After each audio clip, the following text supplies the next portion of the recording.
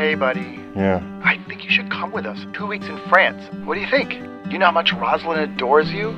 Plus, she wouldn't have to be stuck alone with her parents. Can we just leave them behind and live a life of ease, just the two of us? Would you do me the honor of being my wife? What? What in the hell? I'm 26 years old. You're 50? You're a very pathetic, unemployed, just sad, sad person. Cheer up, man. The most beautiful women in the world live in southern France.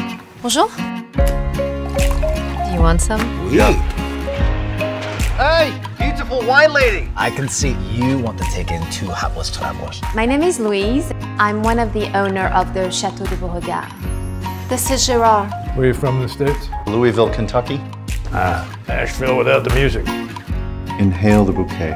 Every glass of wine is a courtship. I do believe I detect a bit of grapes in this one, yeah? Chin chin.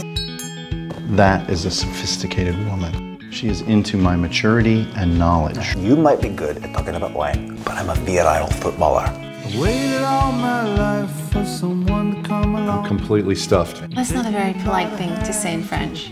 My stomach is filled with happiness. I might have a line on a vineyard. What kind of money are we talking about? I'm still feeling her out. Did you somehow think you could buy the vineyard in my back? You're the most pitiful thing I've ever seen. Hello, Stuart. God, you're like a ingrown hair. Just keep popping up. Very irritating. Very embarrassing.